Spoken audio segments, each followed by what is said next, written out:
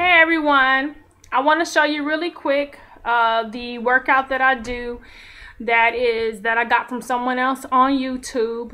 When I get her information, I'll put it on here because she really was a big help, and I sent her a big thank you.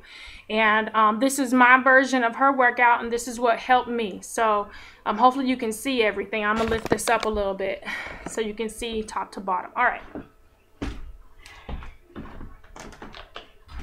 Okay. Get on. All right. So the first thing to do this workout is you want to start off with doing some sort of cardio. So what I do is I do 20 minutes. 20 minutes of short strokes, which is does this. 20 minutes of the short stroke. Okay. Something else I added to the 20-minute short stroke is maybe every other minute or so I get on my tippy toes and I do the short stroke on my toes. What does this do? This make your calves burn, okay? Your calves should be burning. Okay, I'm a little lean forward, but this should be in the center, okay?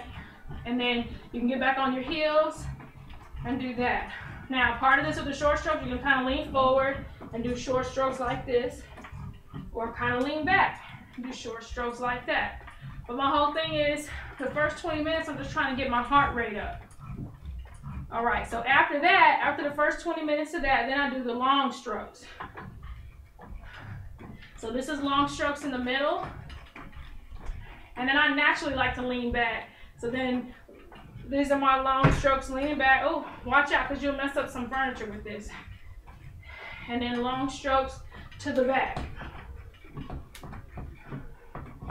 Okay, you're going to do 20 minutes of that. So, or do what you can do. If you want to do 10 minutes of the short strokes and then 10 minutes of the long strokes, going forward and back, have whatever interval you want to do, that's already 20 minutes. So when I do that, I've done a 40-minute workout. But to me, that's 40 minutes without any strength training.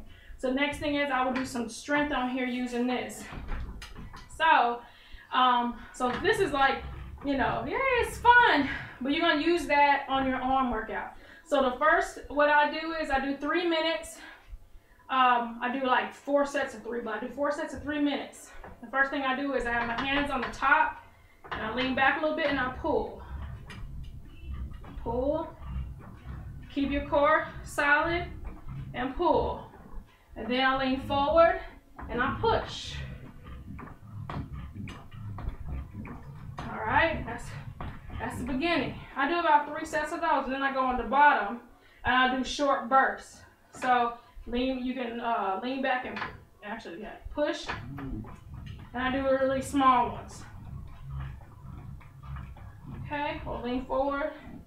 And I don't forgot what I'm doing, but anyway, so push and lean back and pull. Yeah, that's right. All right, so that's the beginning of the arm workout. So that's what I do for the first 3 minutes, all of that. So push, pull, top, push, pull, bottom. After I do that, then I do core, more core. And this is a good one. All you do is you cross your arms. So cross your arms right up here. You lean in. And then each time you go down, you're only using your core. You're not using your legs. You are going to breathe. So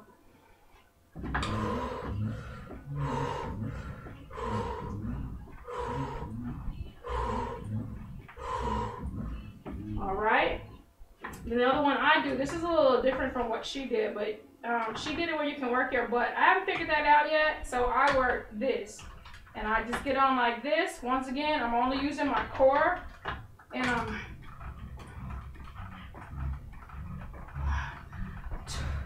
you can breathe with, that's what I'm doing, that's why I don't count. So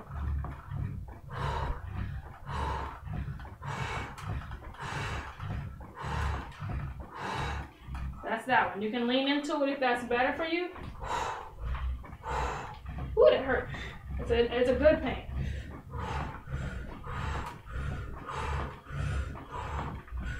So like I said, I do my core. I do that for 3 minutes, both alternating. So I do 20 minutes at a time. So 20 of these, and then 20 of these, and then 20 of these, then 20 of these for 3 minutes.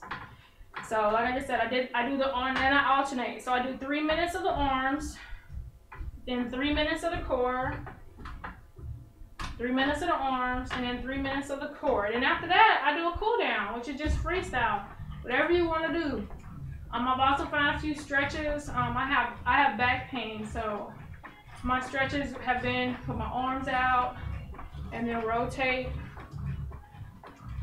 deeper. Go back, put my arms out, rotate here, and you go deeper. Arms out. You can also, do your legs. Just kind of hold it. You should feel your calf stretch here. My heel is all the way down. Calf stretch, heel all the way down. And if you want to do the knee up, then knee is up till you feel a stretch. You're gonna need some core for this to hold it. Okay, use your core to hold yourself and you stretch. A little bit of that, a little bit of that. And that's what I do. So that's my workout on my Gazelle. I have a floor workout. I'll go over that some other day, but that's my workout. So I'm hoping to tone up. The reason I started to use this machine is because I was running on the road and my knees were hurting, my heels were hurting, everything was hurting, and I can't just stop working out. I'm still in the Air Force and I needed to do something else to, to keep up the good work. So I also have a spin machine that I got on Craigslist. Craigslist is the bomb if you want to just get some equipment and try it out before you pay big bucks for it. I went and I got the spin machine, the spin bike, and the girl who I got the spin bike from was just throwing other stuff away. So that's how I ended up with the Gazelle and this other machine that I haven't figured out how to use yet. So anyway, so let me know what you think. Comment, questions, whatever, any additional workouts you can think of. Let me know. I'm all ears and happy working out.